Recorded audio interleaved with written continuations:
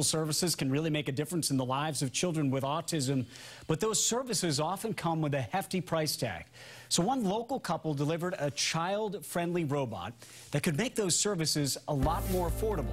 Dr. Mallika Marshall takes a closer look. 8-year-old Rafael Rocca has autism, but until recently his family couldn't afford the services he needed. It's heartbreaking, yeah. Children with autism need 40+ hours a week, and who's going to pay for that? Oftentimes, no one does. So Lori Dickstein Fisher and her husband Greg Fisher put their heads together along with some basic household materials and gave birth to Pabby. Hello. Hello. A lot of thought went into the design of the robot. A cartoonish look with big googly eyes so it wouldn't be too threatening. Simple colors so it wouldn't be too distracting. And by the way, who doesn't love a penguin?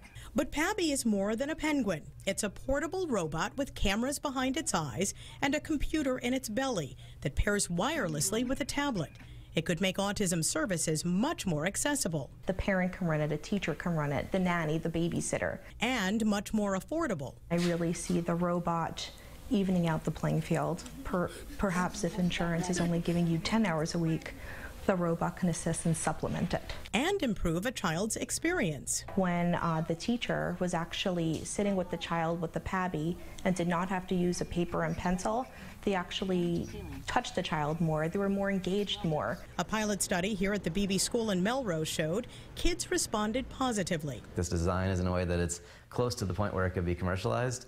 So, I would think within a couple of years we could actually get something like this deployed. And welcome news to parents. Everything that they think about, there's a purpose. And everything that they did with the penguin is exactly what they need. Dr. Mallika Marshall, WBZ News.